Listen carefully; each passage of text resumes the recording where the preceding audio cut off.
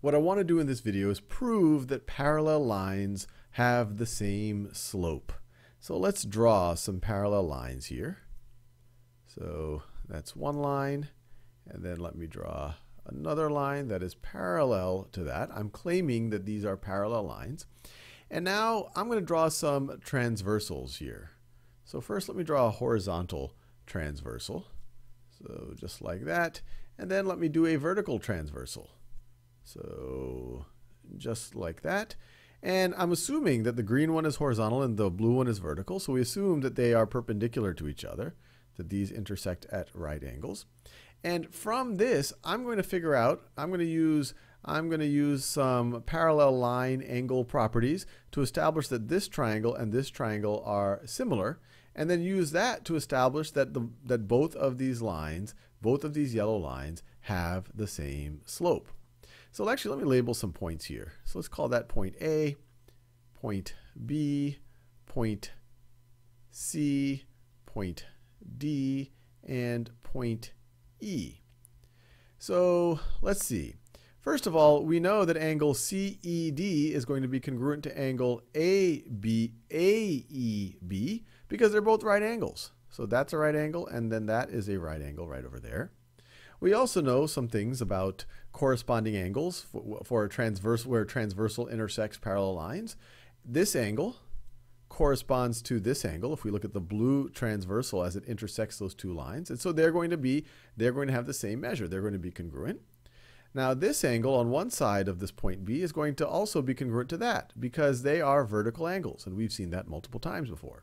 And so we know that this angle, angle ABE, is congruent to angle ECD. Sometimes this is called alternate interior angles of a transversal and parallel lines. Well, if you look at triangle CED and triangle ABE, we see they already have two angles in common. So if they have two angles in common, well, their third angle has to be in common. So because this third angle is just going to be 180 minus these other two, and so this third angle is just going to be 180 minus the other two. And so just like that, we notice we have all three angles are the same in both of these triangles. Or they're not all the same, but all of the corresponding angles, I should say, are the same. This blue angle has the same measure as this blue angle. This magenta angle has the same measure as this magenta angle. And then the other angles are right angles. These are right triangles here. So we could say triangle AEB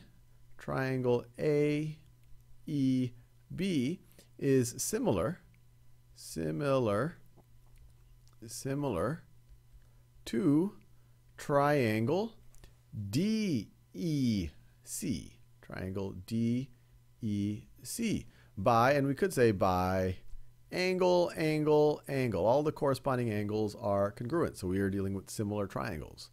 And so we know similar triangles, the ratio of corresponding sides are going to be the same. So we could say that the ratio of, let's say the ratio of BE, let me write this down. This is this side right over here. The ratio of BE to AE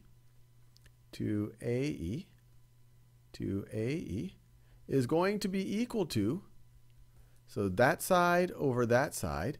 Well, what is the corresponding side? The corresponding side to BE is side CE. So that's going to be the same as the ratio between CE and DE.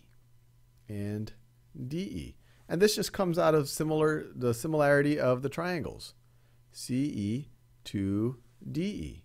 So once again, once we establish these triangles are similar, we can say the ratio of corresponding sides are going to be the same. Now, what is the ratio between BE and AE? The ratio between BE and AE. Well, that is the slope of this top line right over here. We could say that's the slope of line AB. Slope of line connecting A to B. Or actually, let me just use, I could write it like this. That is slope of line AB. Remember, slope is, when you're going from A to B, it's change in y over change in x. So when you're going from A to B, your change in x is AE, and your change in y is BE, or EB, however you want to refer to it. So this right over here is change in y, and this over here is change in x. Well, now let's look at this second expression right over here, CE over DE. CE over DE. Well, now this is going to be change in y over change in x between point C and D. So this right over here, this is the slope of line CD. And so just like that, by establishing similarity, we were able to see the ratio of corresponding sides are congruent, which shows us that the slopes of these two lines are going to be the same. And we are done.